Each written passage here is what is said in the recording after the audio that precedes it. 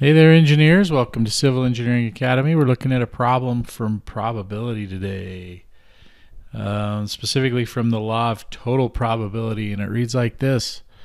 A deck of 52 cards has 4 suits. There's hearts, spades, clubs, and diamonds. If one card is drawn randomly from the deck, what is the probability that either a diamond or a spade will be drawn?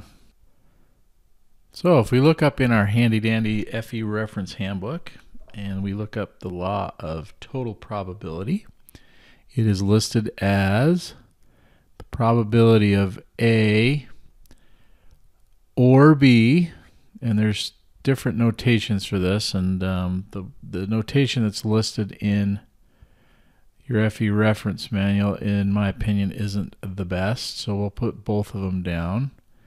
But basically, the law of total probability is the probability that A or B happens, and another notation for this is A or B.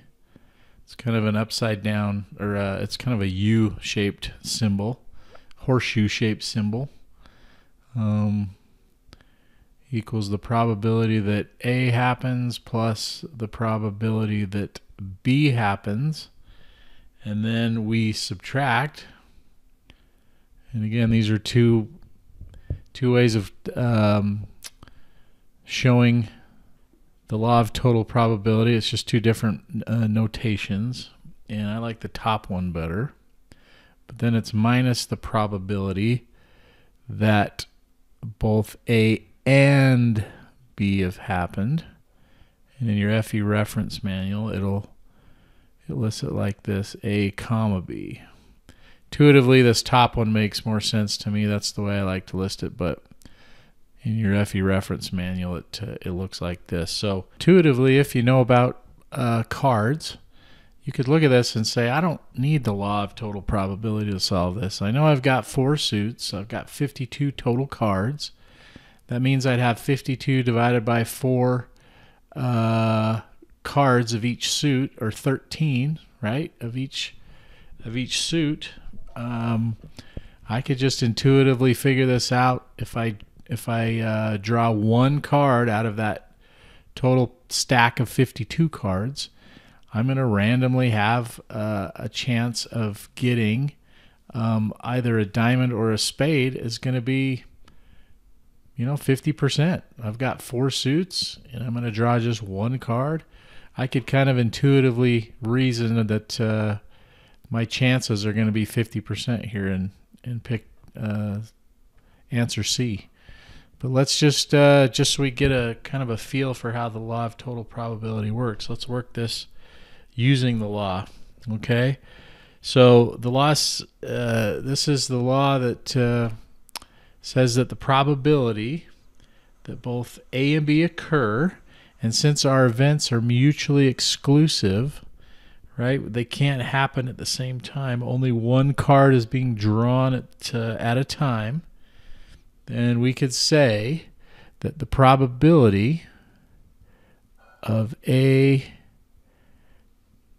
or B happening, meaning getting a diamond, if we say that that's probability A, and the spade we'll say is probability B, that A or B happens. Probability is the probability that A happens, which is 13 out of 52, right? There's 13 diamonds in the deck, and there's also 13 spades in the deck, so the probability that B happens is 13 over 52. And again, since our events are mutually exclusive, they can't happen at the same time, we're only pulling out one card at a time, the probability that A and B happen, the probability that both a diamond and a spade are drawn out of the deck, is 0. That can't happen. Okay, so we're checking our intuition using the law of total probability. And so if we add those up, we're going to get 26 over 52 which equals 1/2, which is approximately, well, it's exactly, I shouldn't say approximately, 50%. So intuitively we could have gone through and figured this out, but using the total law of probability, we also got to the same answer. So answer C. Hope that helps you out, and we will see you on the next one.